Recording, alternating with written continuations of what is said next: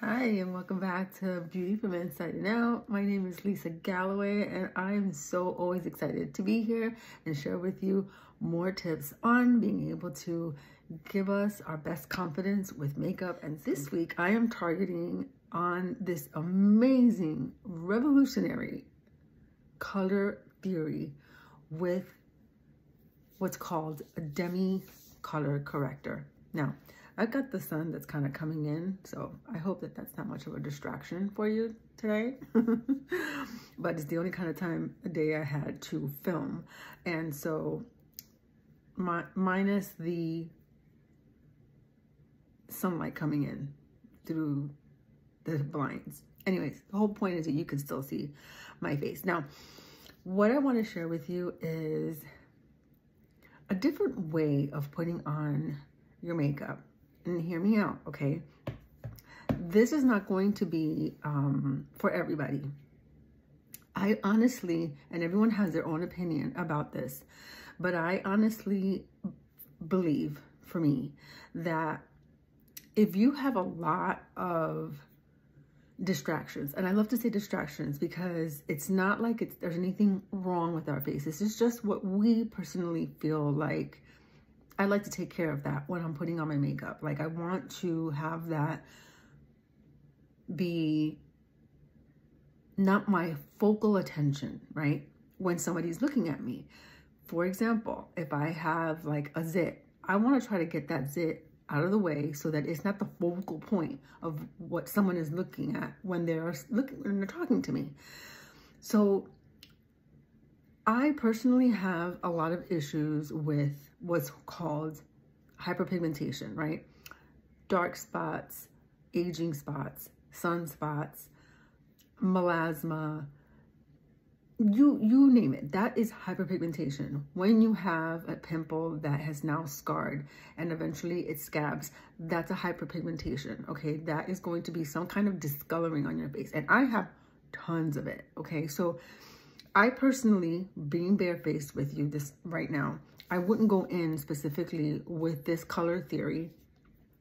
And it says, and I mean color theory because that's how it is. I don't know, a mirror to blind you, but this little color wheel here is what makes this so unique. And you have all these different colors that are going to help with specifically an issue that you're having. Now, kind of going back to what I said about my face, I have a whole lot of different areas that I have like darker areas. So for me, I would rather use cream makeup through Saint.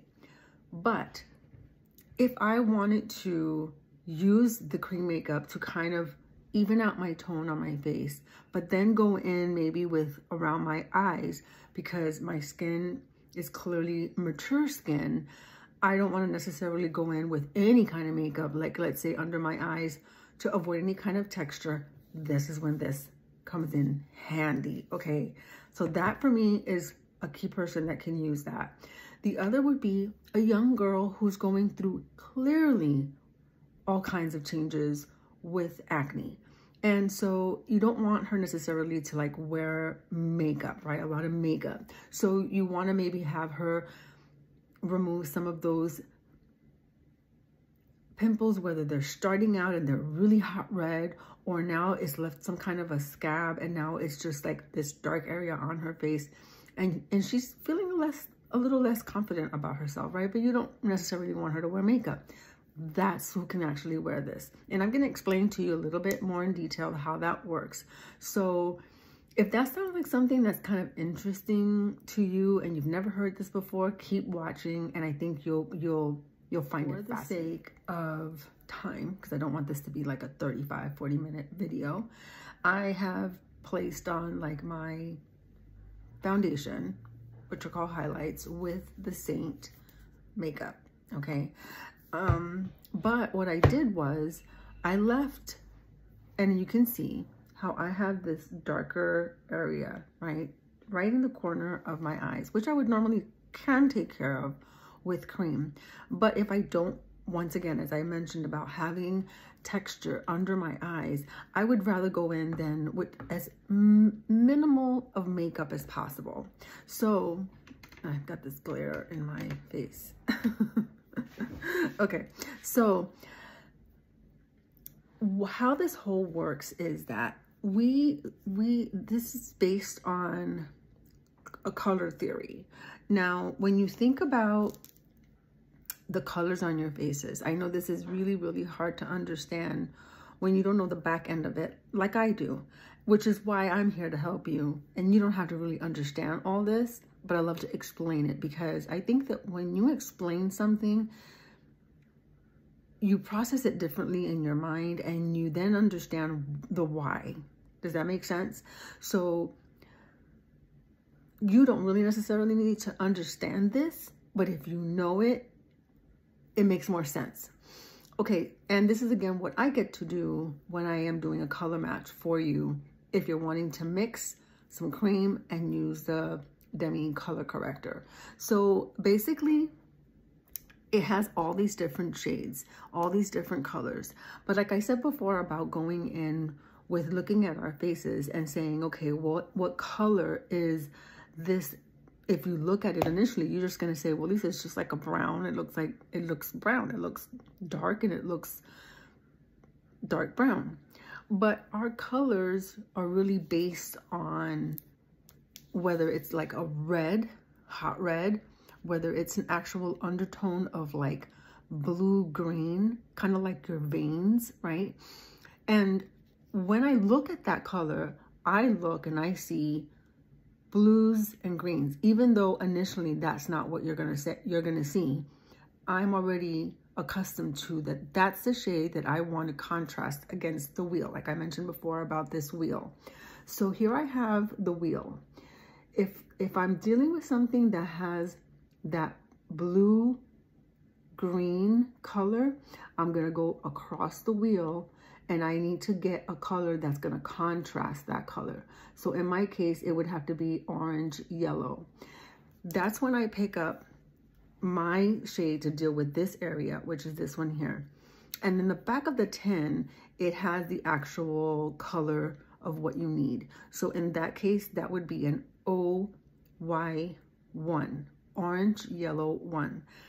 I'm taking that color and I'm going to then place as very little product on and in that area. So I'm taking one of our brushes that belongs to this particular Demi color corrector. And the whole point is to use a very small brush and take then just a tiny bit of that product, and then going in and dealing with that dark area, okay?